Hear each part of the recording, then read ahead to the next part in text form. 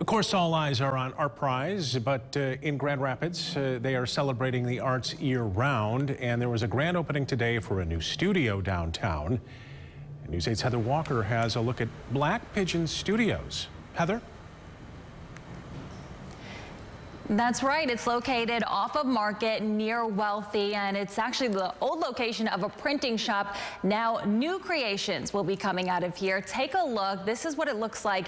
It's a space for people to create movies and films, photos, options with different sets, green screens, lighting, and sound.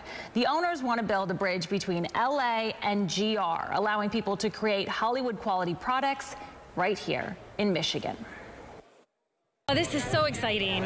Just having this kind of talent and this space here in the heart of our city, especially on this side of the city, as we see, more and more development, it's just really exciting. It's exciting for the city, but it's really exciting for creatives.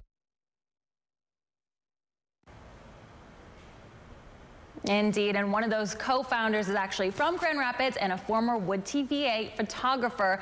Coming up at 6, we look at renewed efforts to make more movies in Michigan. That's coming up. For now, reporting live in Grand Rapids, Heather Walker, News 8.